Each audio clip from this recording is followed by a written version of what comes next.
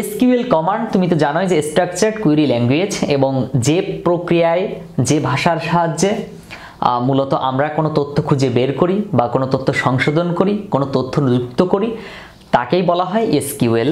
আর SQL ভাষা বা query ভাষা তোমরা এগুলো অবশ্যই জেনেছো। তো আগের ভিডিওগুলো আরও একবার দেখে তুমি নতুন করে শিখে নিতে পারো যদি তুমি না জেনে থাকো।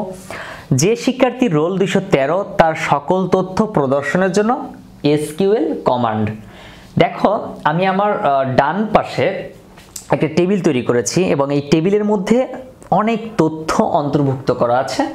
যদিও আমার এখানে স্বল্প সংখ্যক তথ্য, কারণ বোর্ডের মধ্যে তো হাজার হাজার স্টুডেন্টদের তথ্য লেখা সম্ভব না।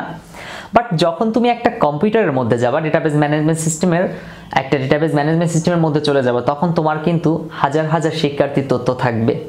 ওকে, তো এই তথ্যগুলো থেকে আমাদের মূলত দেখো টেবিলটার নাম হচ্ছে স্টুডেন্ট, আমি লিখেছি অলরেডি। আর এই হাজার হাজার তথ্য থেকে আমাদেরকে খুঁজে বের করতে হবে যে শিক্ষার্থীর রোল 213 তার সকল তথ্য। ওকে, এইখানে সবচেয়ে গুরুত্বপূর্ণ পয়েন্ট হচ্ছে দেখো বলা আছে সকল তথ্য, অ্যান্ড আরেকটা পয়েন্ট হচ্ছে 213 রোল।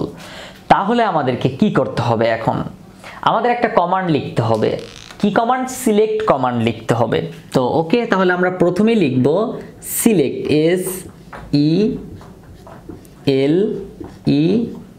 SELECT, select. আচ্ছা, আমরা কি সিলেক্ট করব? যদি এখানে বলা থাকতো নাম অথবা ডিপার্টমেন্ট অথবা রোল নাম্বার নির্দিষ্ট করে যদি বলা থাকতো, তাহলে কিন্তু আমরা এখানে নির্দিষ্ট সিলেক্টের পর লিখতে পারতাম। বাট যেহেতু এখানে বলে দিছে সকল তথ্য, সো আমাদের আপাতত কিছু না লিখলেও চলবে। তাহলে কথাটা মনে রাখতে হবে, যদি এখানে শুধু নাম দেখতে চেত তাহলে আমরা এখানে কি করতাম? শুধু নেম লিখতাম। যদি ডিপার্টমেন্ট দেখতে চাইতো তাহলে ডিপার্টমেন্ট লিখতাম। যদি জিপিএ দেখতে চাইতো আমরা জিপিএও লিখতাম। যদি এখানে দুইটা লেখা থাকতো, নাম এবং ডিপার্টমেন্ট দুইটা তথ্য দেখতে চাইতো, তাহলে আমরা এখানে নাম ডিপার্টমেন্ট দুইটাই লিখতাম। ওকে, এখন আমরা কি লিখব? তাহলে সিলেক্ট দিয়ে ফাঁকা রাখবো জায়গাটা, বিকজ সিলেক্টের পরে যদি ফাঁকা রাখো তাহলে সব তথ্যগুলো দেখাবে। ওকে, তারপর হচ্ছে আমাদের নির্দিষ্ট করে দিতে হবে আসলে এই তথ্যটা কোথা থেকে খুঁজে বের করবে। স্টুডেন্ট নামক এই টেবিল থেকে খুঁজে বের করবে। তাহলে আমাদের লিখতে হবে ফ্রম স্টুডেন্ট। এখানে টেবিলের নাম যা থাকতো আমরা তাই বসাতাম। এখন স্টুডেন্ট আছে, তাহলে আমরা স্টুডেন্ট বসাবো। ওকে, তারপর বলা আছে যে আমাদের শর্ত একটা দিছিল যে রোল 213, তাহলে আমরা শর্তটা পেয়ে গেলাম। 213 রোলের শিক্ষার্থী সব তথ্য দেখাবে। তাহলে আমরা লিখবো হোয়ার রোল 200, দেন একটা সেমিকোলন বসাবো। ওকে, এইবার কথা হচ্ছে যদি এখানে 213 না বলে যদি বলতো 205, তাহলে আমরা এখানে লিখতাম 205। যদি এখানে 2010 বলতো তাহলে আমরা এখানে জাস্ট ইনভার্টেড কমার মধ্যে 2010 লিখতাম। যাই বলুক না কেন, যদি এখানে বলতো যে রহিম নামের একজন শিক্ষার্থী সব তথ্য দেখাও, তাহলে আমরা এখানে লিখতাম হোয়ার রোলের জায়গায় জাস্ট নেম লিখে দিতাম, জাস্ট নেম লিখে রহিম নামটা লিখে দিব। ওকে, তো যেহেতু আমরা পরবর্তী ভিডিওতে ওগুলো আরো পাবো, অ্যান্ড এই ভিডিওতে জাস্ট আমি এতটুকু শেখাতে যাচ্ছি যে 213 রোলের শিক্ষার্থীর সব তথ্য দেখানোর জন্য কিভাবে এসকিউএল কমান্ড ব্যবহার করতে হয়। তাহলে আমরা select statement from student where roll number. এবার একটা গুরুত্বপূর্ণ পয়েন্ট হচ্ছে সিলেক্ট লেখাটা কিন্তু ক্যাপিটাল লেটারে লিখেছি, from capital লেটারে and where capital লেটারে। তুমি ইচ্ছে করলে এগুলো স্মল লেটারও লিখতে পারো, এটা এতটা কেস সেন্সিটিভ না। তুমি যদি স্মল লেটারে লিখো তাহলে কোনো প্রবলেম হবে না, বাট ক্যাপিটাল লেটারে লিখলে জিনিসটা দেখতে সুন্দর হবে, সুদর্শন হবে। এতটুকু লিখলেই কি উত্তর হয়ে যাবে? না, এতে আরো কিছু কিন্তু লিখতে হবে আমাদেরকে। কি লিখতে হবে? জাস্ট আমরা যখন উদ্দীপকে দেখবো এরকম একটা টেবিল, এই প্রশ্নের মধ্যে এই কমান্ডটা দেখবো, এই প্রশ্নটা দেখবো, তারপর কিন্তু আমাদের এই টেবিলটা লেখার পর জাস্ট আমাদের এই উত্তরটুকু মানে এই কমান্ডটুকু লিখতে হবে। দেন আমরা যেটা করব, জাস্ট এই 213 রোলের শিক্ষার্থীর সব তথ্যগুলো লেখার জন্য একটা ছোট্ট টেবিল তৈরি করব।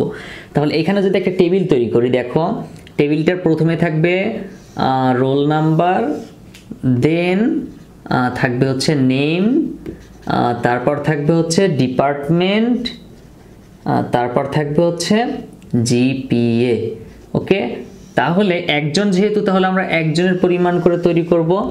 আচ্ছা, রোল নাম্বার ছিল 200, 213 তারপর হচ্ছে আমাদের নেম ছিল কি ছিল 213 রোল শিক্ষার্থীর নাম কি ছিল জসিম তাহলে আমরা এখানে লিখব জসিম দেন আমরা যেটা করব ডিপার্টমেন্ট ছিল বিজনেস তাহলে আমরা বিজনেস লিখব দেন আমরা যেটা করব জিপিএ তার জিপিএ কত ছিল জিপিএ 5 ছিল তাহলে আমরা এখানে লিখব জিপিএ 5 ওকে তো এই হচ্ছে মূলত সব মিলিয়ে উত্তর তাহলে আমরা কিভাবে লিখব প্রথমে আমরা প্রশ্নের এই যে অংশটুকু দেওয়া থাকবে উদ্দীপকে এই উদ্দীপকটা প্রথমে লিখব দেন আমরা লিখব যে উপরোক্ত টেবিলের 213 রোলের শিক্ষার্থী সব তথ্য খুঁজে বের করার জন্য এসকিউএল কমান্ড লেখা হলো তারপর আমরা এইটুকু লিখব দেন আমরা ফিনিশিং দেব এইটুকু দিয়ে এর মাঝে তুমি যদি চাও কিছু সংজ্ঞা এসকিউএল কমান্ড কাকে বলে বিস্তারিত কিছু তথ্য খুঁজে বের করে দিতে পারো দেন তুমি এই যে টেবিলটা আমরা পেয়ে গেলাম এই টেবিলটা সম্পর্কে একটু বলে দিব কি বলে দিব যে 213 রোল শিক্ষার্থী যার নাম জসিম যার ডিপার্টমেন্ট বিজনেস যার জিপিএ 5 যে সকল শিক্ষার্থী জিপিএ 5 এর নিচে পেয়েছে তাদের রোল নাম প্রদর্শনের জন্য এসকিউএল কমান্ড যারা জিপিএ 5 এর কম পেয়েছে তাদেরকে শাস্তি দেওয়া হবে তাই তাদের খুঁজে বের করতে হচ্ছে ওকে জাস্ট ফান তো কথা হচ্ছে আমাদের এই টেবিলটা থেকে ঠিক আগের মতোই কি করব আমরা এসকিউএল কমান্ড লিখব তো এটা মূলত সিলেক্ট স্টেটমেন্ট ব্যবহার করে আমরা কোনো তথ্য খুঁজে বের করি তাহলে এই কথাটা মনে রাখতে হবে যে সিলেক্ট স্টেটমেন্ট ব্যবহার করে আমরা যে কোনো তথ্য খুঁজে বের করতে পারি তাহলে আমরা প্রথমে কি লিখব প্রথমে লিখব সিলেক্ট SELECT সিলেক্ট ওকে এখন সিলেক্ট আমরা কি কি দেখতে চাচ্ছি রোল দেখতে চাচ্ছি এন্ড নাম দেখতে চাচ্ছি তাই না তাহলে আমাদেরকে এখানে সিলেক্ট দিয়ে লিখতে হবে রোল দেন লিখতে হবে নেম ওকে তারপর আমরা কি করব কোথা থেকে খুঁজে বের করব এই যে স্টুডেন্ট নামক টেবিল থেকে তাহলে আমরা লিখব ফ্রম স্টুডেন্ট দেন আমরা কি করব যে যাদের জিপিএ 5 এর নিচে পেয়েছে তাদের তথ্য খুঁজে বের করব তাহলে জিপিএ 5 এর নিচে পেয়েছে কারা হোয়ার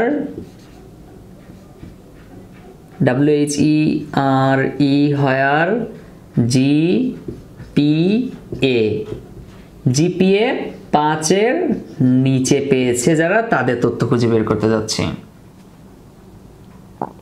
ওকে হোয়ার জিপিএ 5 এর নিচে পেয়েছে দেখো আমি কিন্তু চিহ্নটা একটু ভালো করে দেখতে হবে 5 এর সাইডটা বড় এন্ড জিপিএ এর সাইডটা ছোট তার মানে 5 এর চেয়ে ছোট অর্থাৎ 5 এর কম যারা পেয়েছে তাদের তথ্যগুলো দেখাবে ওকে তাহলে প্রথমে আমরা কমান্ডটা লিখে ফেললাম এবার আমরা কি করব এখন আমাদেরকে যেটা করতে হবে এখান থেকে জিপিএ 5 এর কম পেয়েছে কারা তাদেরকে একটু মার্ক করব যেমন জিপিএ 5 এর কম পেয়েছে 4.50 4.8 এন্ড এখানেও 4.5 তাহলে আমরা এই তিনজনের জন্য একটা ছোট্ট করে টেবিল তৈরি করব আমরা প্রথমে উদ্দীপকটা লিখব দেন এই প্রশ্নটা লিখব তারপর কমান্ডটা লিখব তারপর একটা টেবিল তৈরি করব এই তিনজনকে নিয়ে আমরা যে তিনজনকে খুঁজে বের করার জন্য একটা কমান্ড লিখেছি ওই তিনজনকে নিয়ে তাহলে একটা ছোট্ট টেবিল তৈরি করে ফেলি টেবিলটা তিনজনের তথ্য যেন ধরে আমরা সেভাবে খুঁজে বের করব সেভাবে টেবিলটা তৈরি করব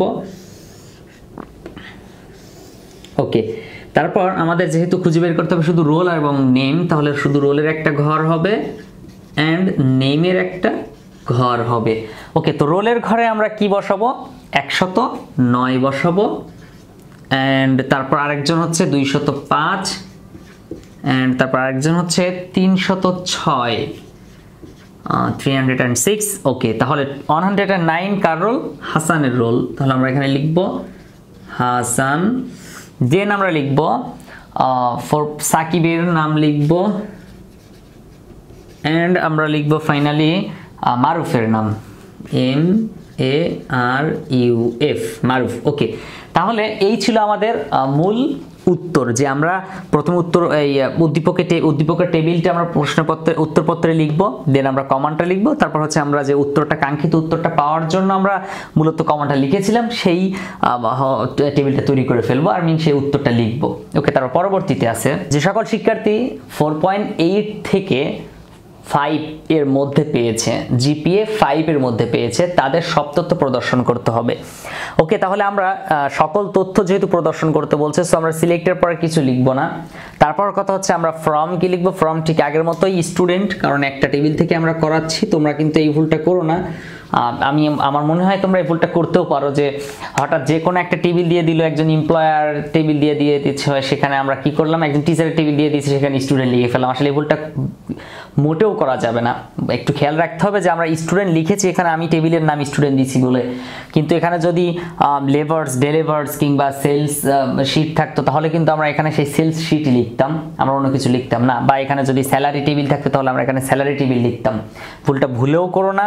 দেন আমরা যেটা করব, হায়ারের ক্ষেত্রে দেখো একটু পরিবর্তন, আমাদের বারবার কিন্তু পরিবর্তন হচ্ছে প্রত্যেকটা অঙ্কে। এই হায়ারের ক্ষেত্রে এক একটা অঙ্কে হায়ারে এক এক রকম শর্ত দেয়া আছে। যেমন এইখানে জিপিএ 4.8 থেকে জিপিএ 5 এর মধ্যে, তাহলে দেখো তো জিপিএ 4.8 পেয়েছে এবং জিপিএ 5 এর মধ্যে কোনটা আছে, যেমন এইটা একটা, দেন জিপিএ 5 একটা, জিপিএ 5 একটা, দেন জিপিএ 5 একটা। তার মানে এখানে দেখো একজন, দুইজন, তিনজন, চারজন, তাই না?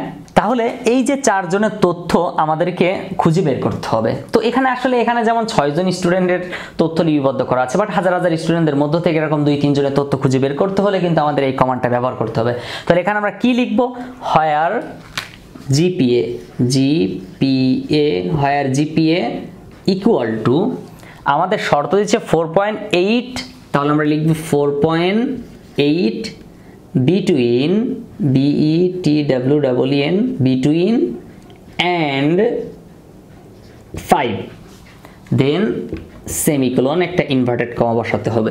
তাহলে দেখো এখানে বলা, আমরা উপরে যে বলা আছে যে সকল শিক্ষার্থী জিপিএ 4.8 এর 5 এর মধ্যে পেয়েছে তাদের সব তথ্য খুঁজে বের করতে হবে। তাহলে আমরা এখানে লিখব কি, হায়ার জিপিএ 4.8 between and 5, তার মানে জিপিএ 5 পেয়েছে এর নিচে এবং জিপিএ 4.8 পেয়েছে এর উপরে কোন কোন শিক্ষার্থীর জিপিএ আছে তাদের সব তথ্যগুলো দেখাতে হবে। তাহলে এখানে আমরা যেটা দেখতে পাচ্ছি, কয়জন শিক্ষার্থী, যেমন 102 রোল যে, সে পেয়েছে জিপিএ 5, তারপরে 213 রোল, তারপর হচ্ছে 213, তারপর হচ্ছে 205, দেন আছে 305। তাহলে আমাদের এই চারজনের তথ্য আমাদেরকে খুঁজে বের করার জন্য কমান্ডটা আমরা লিখেছিলাম 305। তাহলে এই চারজনের তথ্য আমরা সব লিখব। যেমন এখানে আছে রহিম, তারপর আছে জসিম, তারপর হচ্ছে আমাদের সাকিব, তারপর আছে আরমান। এই কয়জনের তথ্য, তারপরে ওনাদের মধ্যে আছে একজন সায়েন্সে আছে, তারপর একজন আছে বিজনেস, তারপর হচ্ছে আরেকজন আছে বিজনেস, দেন আরেকজন আছে হিউম্যানিটিজ, অ্যান্ড তাদের একজন জিপিএ 5, আরেকজনের হচ্ছে 5, আরেকজনের 4.8 এন্ড আরেকজনের 5। তাহলে দেখো আমি কিন্তু খুব সহজে তথ্যটা খুঁজে বের করতে পারলাম এবং আমাদেরকে এই কাজটা বারবার করতে হবে, কিছু করার নেই। যখন আমাদের প্রশ্নের মধ্যে থাকবে এভাবে, তখন আমাদেরকে প্রথমে এই কমান্ডটা লিখে দেন এই উত্তরটা কিন্তু এভাবে আমাকে সাজিয়ে বের করে দিতে হবে। এজন্য আমি কষ্ট করে আবার উদ্দীপক থেকে তথ্যটা সাজিয়ে সুন্দর করে ছোট করে দিয়ে দিলাম যে আসলে এই তথ্যটা আমরা খুঁজে বের করতে চেয়েছিলাম। তো এভাবেই থাকবে। পরবর্তীতে দেখো